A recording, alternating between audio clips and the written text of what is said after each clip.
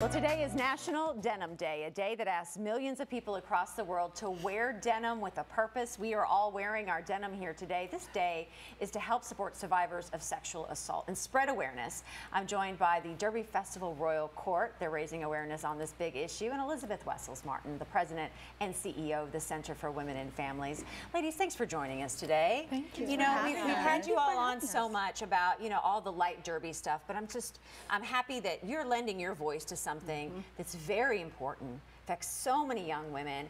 And so let's just kind of dial through and talk about, like, first of all, people may wonder, what is Denim Day? So Denim Day is an annual event that is observed worldwide that encourages individuals to wear their denim to show their support for victims of sexual assault and sexual violence. So we're very happy to be here today and to speak up and stand up for victims. Yes. And why is it important that you all wanted to be a part of this, to have the Derby Princesses collectively here? I mean, it's so important because sexual assault and sexual violence is happening in every single community, and we just wanted survivors to know that we support and we believe them. Absolutely. And the statistics? Yes. They're so alarming. They really are. So unfortunately, more than half of people have had sexual assault under the age of 34, and even with us being college students, it unfortunately happens on our campus, with 26% of it being with females and 8% being with males. And Trans Equality has also stated that more than 78% of victims that identify as transgender and non-binary are affected.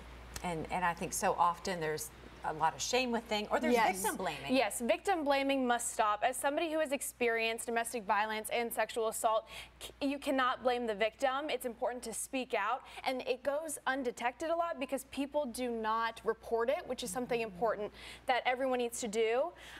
Especially in Kentucky and in Indiana, the reporting statistic is lower, and it's higher statistically to experience in Kentucky and Indiana than the national average, which this is very important just to speak out about and know that you do have a voice. Now, Elizabeth, the center does so much to help survivors day in, day out, to support them and then help them make those steps back out into society and to live on their own.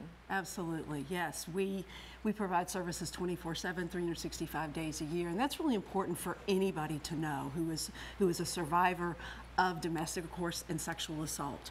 One of the things that we provide is that intervention. So we are at hospitals anytime someone goes for a sexual assault nursing examination called a SANE exam. We also have a clinic at the center as well. But we are there to walk the journey with them. We are there to hold their hands, to be whatever advocate that they need to be able to start mitigating the impact of the trauma, but also the physical implications that they have had. We have therapists, we do groups, we do a variety of services, and it doesn't have to just happen. We also provide those services for those who have suffered sexual assault earlier in an age, maybe during childhood. And again, as the Royal Court said, we serve anybody and everybody. Our name is a little bit of a misnomer. We serve men, women, transgender, non-binary. If they are a survivor, if they're a victim, please reach out to the center. And I also want to take a minute and thank the Royal Court and also thank Mainstream Boutique in Crestwood for providing the denim.